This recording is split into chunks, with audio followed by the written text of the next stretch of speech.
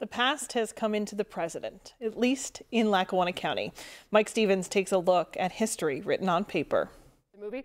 So this is we have our very own Indiana Jones room now, which may eventually contain an Ark of the Covenant, who knows? You've heard of pages from the past, I would imagine.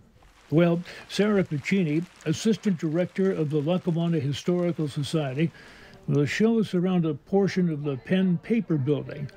That part where today becomes yesterday, decades of yesterdays. What's here roughly goes back to mostly the 1940s. What is here are many of the editions of the Scranton Times, numbered and dated. Those of the Scranton Tribune will come later. The world has spun around a chunk of time since these began to come out, but what each paper carries is a slice of life that we missed, unless born to a certain era. Even if alive, you likely wouldn't have heard all the news unless you had a paper. There was news of the season-ending Ladies' Bowling League banquet. News of World War II is here, just as it came off the presses. There it is, war in Europe over. The advances made, the battles fought, and finally the victory that brought an end to the war in Europe. John F. Kennedy won an election to become president.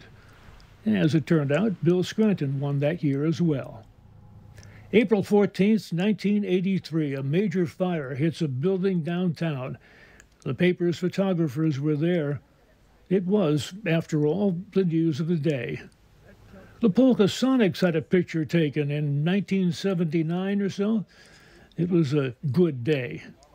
In the 1970s, you could get a great hot dog downtown. The counter guy did a nice job decorating them.